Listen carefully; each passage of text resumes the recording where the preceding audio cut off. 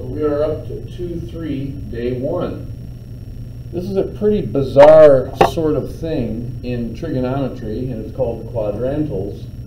Now, in geometry class, remember you were taught that triangles have 3 sides, 3 angles. Trigonometry is going to kind of power play geometry and say, you know, you're going to have to use your imagination because of these things called quadrantals. A quadrantal is a triangle, an imaginary triangle, at 0 degrees, 90, 180, 270. Now I'm going to explain each little piece. As you can see, at 0 degrees, I've got my spinner right here. Now, I'm trying to represent 0 degrees by having a very small angle right here. But remember, 0 degrees means 0 degrees, nothing. But we have to represent what's going on, so I have to expand it a little bit. And if it's 0 degrees, my opposite side right here would be 0. My adjacent side, remember, my adjacent side is always my x-axis. Keep that in mind as I continue to 90, 180, 270. So, I call the hypotenuse is always positive, remember that. And at this moment, the adjacent side equals the hypotenuse. So with all of this in mind, sine of 0 degrees is defined as opposite over hypotenuse. So we have 0, because really at 0 degrees, this little sliver is nothing, disappears. So I get 0 over the hypotenuse, which we're just going to call it 1. It could be 10, it could be 20. We're just going to call it 1 to keep it simple. What's 0 divided by anything? 0. Now, if you ever question this, you can always use your calculator and just type in sine of 0, and you will confirm your suspicions. Cosine. Cosine is adjacent over hypotenuse. Notice, they're both the same. Now, this could be 2 and 2, 10 and 10, but using the unit circle idea where the radius is 1, that would match the hypotenuse once this hits 0. So this would be 1 over 1, which is just 1. Tangent, that's defined as opposite over adjacent. Well, remember, the opposite side disappears. The adjacent side we're calling 1. 0 over anything is 1. Now let's go ahead and move over to the red 90 degrees. So I'm going to erase this. We're going to talk about what happens at 90 degrees. Okay, the definition of sine, cosine, tangent doesn't change, but our picture changes big time at 90 degrees. Notice this is my spinner, and I got really close to 90, and also remember, to create your triangle, you always come back to the x. Now all of a sudden everything changes. My opposite is 1, my hypotenuse is 1. My adjacent, which is always my x-axis, disappears at 90 degrees. So opposite would be 1, hypotenuse would be 1, so sine of 90 is 1. Check it out in your calculator. Cosine, adjacent, which is the side that disappears, over my hypotenuse, 0 over 1, is 0. Tangent, opposite, which is 1, adjacent, which is 0, undefined at 90 degrees. Now, let's consider 180. We're going to change all these things to 180, 180, 180. So we go over to where our triangle, our spinner goes 180. We've got to stop just shy of it just to imagine what's going on. Again, my opposite side disappears just like over here. And my hypotenuse is always 1, and it matches my adjacent, but this time we have a twist. This is a negative direction, so we got to consider it being negative 1. So at 180 degrees, opposite over hypotenuse would be 0 over 1, which is 0. Cosine, negative 1, because that's what this is, over 1 is negative 1. Again, test it out on your calculator. Tangent, opposite, which is 0, over adjacent, negative 1, 0. And now 270. So let's get rid of that. Let's get rid of these. And let's see what happens at 270, 270, 270. Well, notice my spinner, it starts here and it goes all the way around to 270, and I stop just shy of it. There's my spinner. Remember, don't go back to your y-axis ever, you go back to your x. Here's my adjacent side, which is 0. My opposite side is right here, but because it's down, it's a negative 1. My hypotenuse stays consistent, 1, 1, 1, 1. So my opposite side here is negative 1, hypotenuse is 1, negative 1. Cosine of 270. Adjacent side disappears, hypotenuse is 1, 0. Tangent of 270. My opposite side is negative 1. My adjacent side disappears again. That is undefined. 0 degrees is the same thing as 360, so keep that in mind. And again, don't forget to test these out with your calculator. Okay, getting away from quadrantals, now we're going to dive into solving equations involving trig.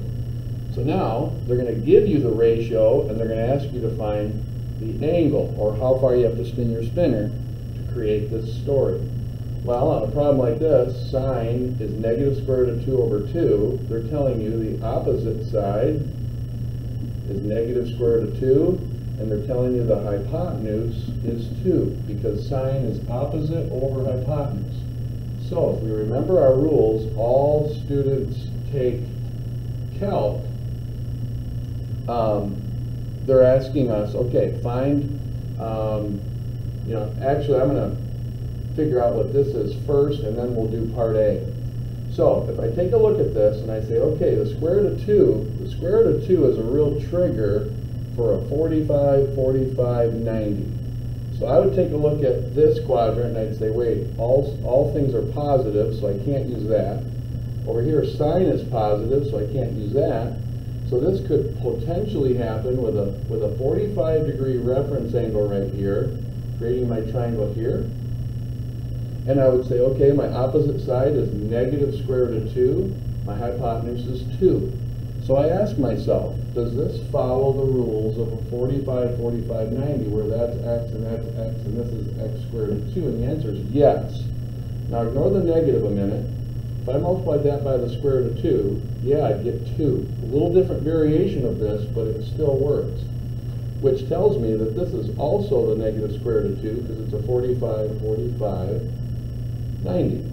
So how far did I spin my spinner to get here? Well, I spun my spinner, 180 plus 45 is 225, which if we did that in radians, it'd be 45 degrees once, twice, 3, 4, 5 times. So that's 5 pi over 4. Now, there's another one where if we spun it all the way to here, we could also spin it to here. Now my drawing's a little bit bad, but that's negative square root of 2. This is 2, and that would make this the square root of 2, just for kicks and giggles. But so again, my reference angle is 45, but I had to spin it this time 315 degrees, which is 2 45s, 4 45s, 6 45s, 7 45s. So 7 pi over 4. So there's my two answers that are in that little range there. Now, what they're going to do is they're going to say, okay, for all x, they're just going to say, all right, if you can get here by going 225, you could get there again by adding 360 as many times as you can. And we got to get used to this phrase. That's 360 times any whole number. So it could be another one time around or twice around to that spot. So my other answer for all x would be this plus 2 pi over n. It just means add 360 as many times as you want, and you'll just get the same picture. But then I would also do the same thing here for part A. For this red answer, I would add 2 pi n, which just means go here, and then you could go one time around more or two times around more. That's what that n stands for. All right. With that in mind, let's go to number 2. This one, we're going to have to divide by 2 to get started. So we have cosine of some angle is equal to negative 1/2. Remember, cosine is adjacent over hypotenuse. So, all students take Calc. Cosine is positive here, so we're not going to investigate there. Everything's positive there, so we're not going to investigate there. Now, when we look at this and we say, hey, the adjacent's -1 and the hypotenuse is 2, we have a relationship of a 30, 60, 90 where there's always one side that's half the hypotenuse. And that's when my reference angle is a 30-degree angle, and that's 60, and that's the square root of 3. Now, we don't see the square root of 3 in here, but let's just stick with this. The adjacent side needs to be -1. My spinner needs to be 2. That makes this 30, this 90, which the most important piece is right here, 60. Because I have to spin my spinner 120 degrees, which is 60 degrees twice. So it's 2 pi over 3s. Okay, but there's another place we can spin our spinner to create this situation, and it's right here. So there's my spinner 2. This is negative square root of 3, but we don't need it. But that's 60 degrees to create this other picture where cosine is adjacent over hypotenuse. So this time I spun my spinner 180 plus 60, which is 240 degrees, which is 60 degrees 4 times. So I could get, let's see, 60 degrees times 4, so that's pi over 3, 4 times. Now these answers answer this, both of these answers. So if I want to find for all x, that means I need to add that little fancy 2 pi n, and for this one, add 2 pi over n, or 2 pi times n, because that means you can go here and then go around again and then go around again as many times as you want for an infinite number of cycles. Same thing with this one. Okay, let's pause that a second. Got couple more to show you. Okay, we're going to squeeze in number 3, and then we'll have to have a part 2 to this video. But so now they're taking it easy on us, just saying, hey, find out where in one spin, 0 to 360, where is this true? So I'm going to add the square root of 3 to both sides, do some math here.